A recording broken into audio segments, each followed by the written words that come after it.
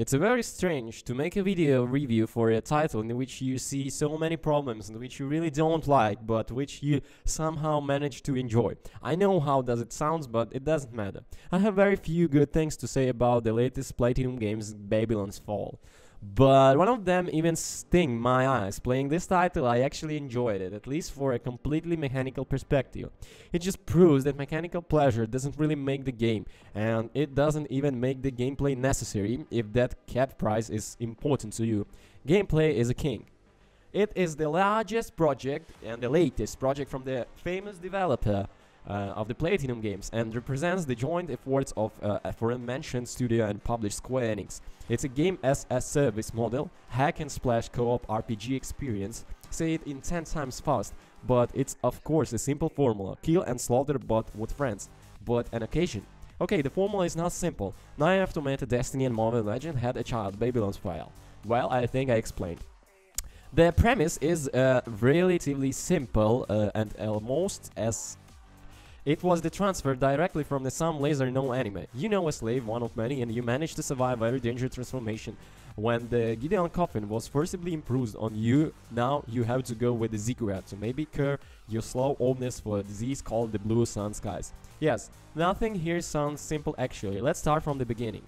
Gideon Coffin is an interesting device that allows your avatar, the Sentinel, to carry 4 weapons at the same time. At first glance it makes your character look robust because all 4 weapons are always visible, but now they do not actually affect the agility of your avatar and look like holograms until you use one of them to destroy the oncoming enemy. What do holograms in a predominantly fantasy environment? This is not in question. They materialize in the hand of your sentinel and look very dangerous. Otherwise it hands to the backs in a similar way to weapons they normally do in the Nier Automata slot machine game, for example. The sentence 4 weapons at not only time sounds convenient, especially when you realize that those 4 slots don't limit you in any way and the type of weapon and they occupy. Sword, sledgehammer and 2 more sword sledgehammers, a rifle, it does not matter. The game always leaves the choice to you depending on how you choose. It significantly affects the rotation. So choice is direct reflection of your unconscious on consequent style of a play and access to hack the slash the titles. Because fighting in this game is just that hack and slash, so far so good. However, all variation and deep of this system stops here.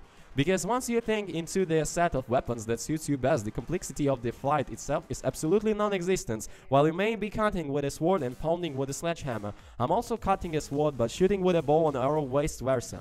The number of potential moves and variation of the team is terribly small, so the complexity in approaching different situations that is presented in the above mentioned game, Nier Automata, is omitted here. The number of situations is also small. Whenever there are enemies who are fast or enemies who are sluggish but defend themselves with shields, in absolutely irrelevant once you defeat them for the first time. They always come in groups and always in waves in every instance of the fight, which are otherwise called the captors. I don't know why the fights with the levers are captors. Maybe it's about the artistic freedom, which seems to be a lot of in this game, but more on that later. Of course, you are divided by 4 captors on the 4 fights for the end of each level in the early stages of the game.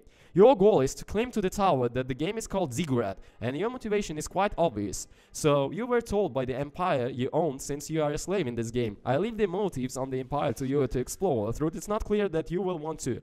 Your heroes and heroines can be one of the 3 races, each of which is so negligibly different that choice seems completely cosmetic and at the same time aborts in this regard, because in all 3 cases it is the human race. So they were chosen to clip the ziggurat using the powers of Gideon Coffin, who would, if there is nothing the case, kill them at the first contact.